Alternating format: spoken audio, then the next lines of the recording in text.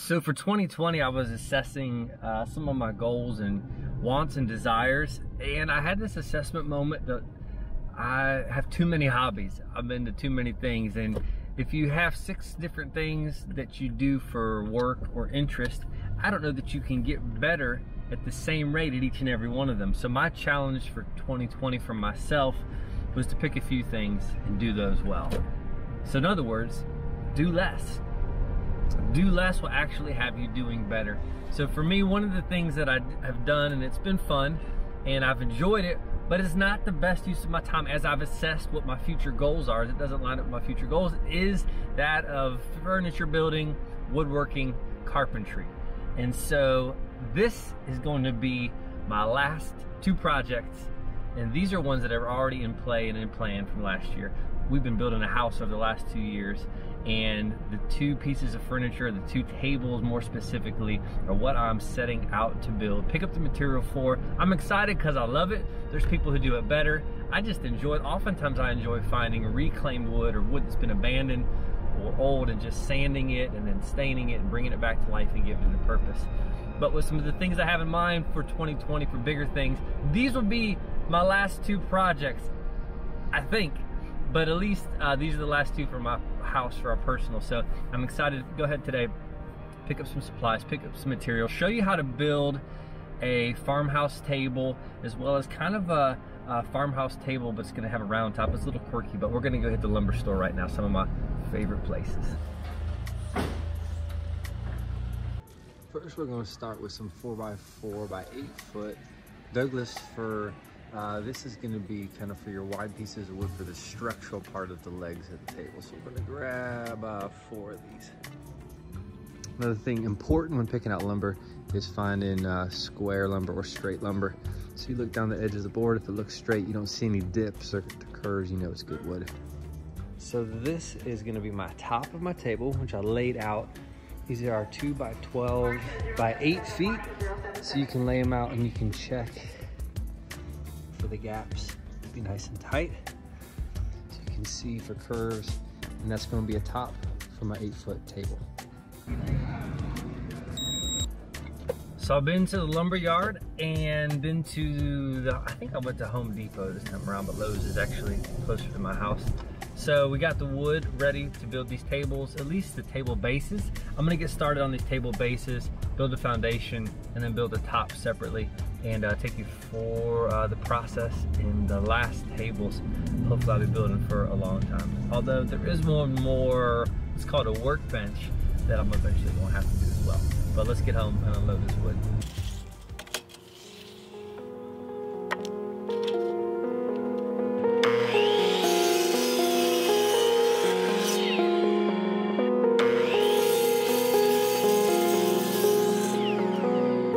Then you want to lay these out next to each other with the bottom of the table showing. So those less desirable pieces or knots or markings you want on the bottom side, so that when we attach it and draw our circle, it's all pulls together. And we're going to use our Craig jig to make the pocket holes that joins these together.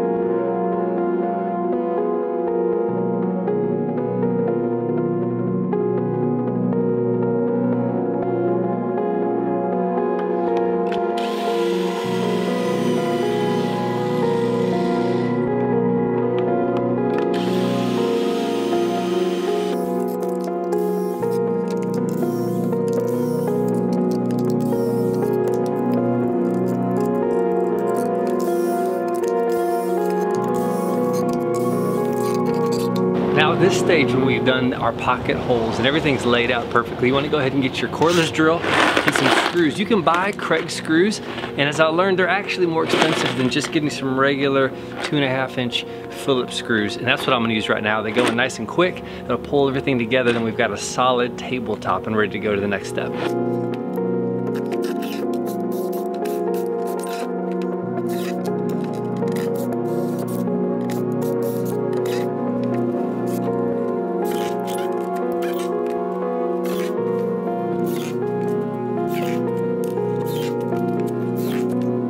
So now that we got this base all attached, we're gonna set this thing up on some sawhorses, trace out our circle for the top, and get a jigsaw and trim this thing into a round top table.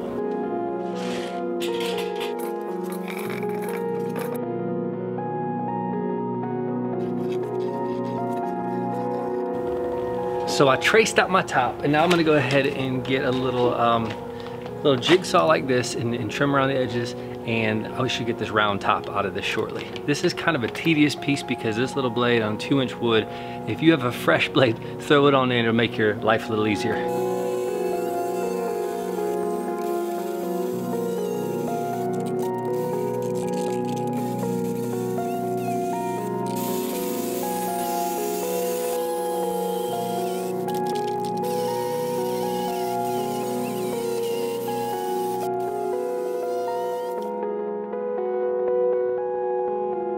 Well, that's the most difficult, or at least annoying part of this job. And now we're gonna, we can come back to sanding this and getting it looking super sharp. But what I'm gonna do is start to set up the base of this table, which is also an intricate doing.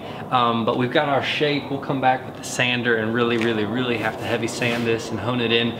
But we're gonna start building a base right now to see this thing really come together. For that, I've got a 6x6 center that's gonna be great once we get some 2x6s framed out and next. So let's do that. So I've got a 2x6 cross section here, and I'm just coming off basically an 1.5 inches, 18 inches.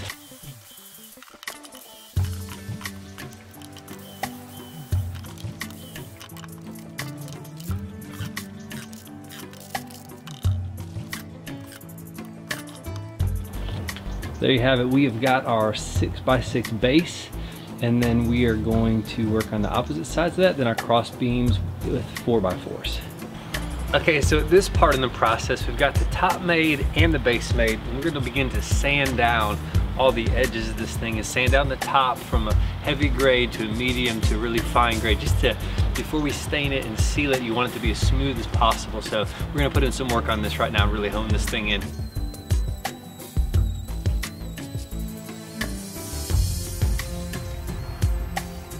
So at this point in the stage of the table, we have sanded down this top to it's nice and fine, and we're gonna go ahead and apply some of the stain.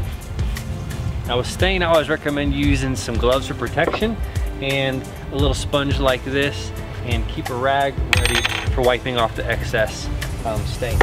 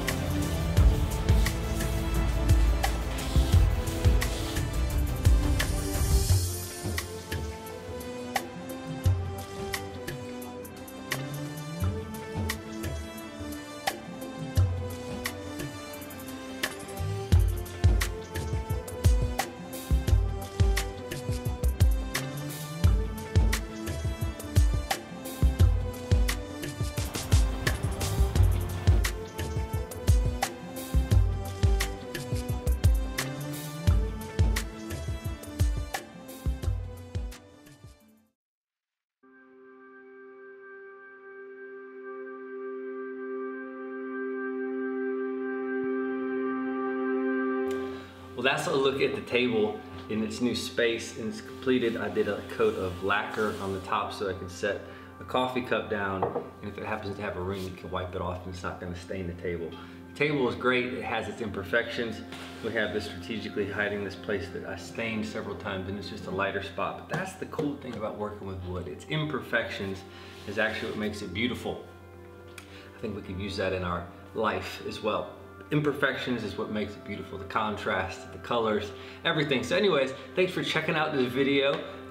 This table I stained a dark walnut, which also matches my front door, which also matches the mantle that I built, and it will match the 8-foot farmhouse table that I still need to finish up, because we have no dining room table, but I'll get working on that. Did not bother to film it, but maybe I'll snip it in and edit at some future piece.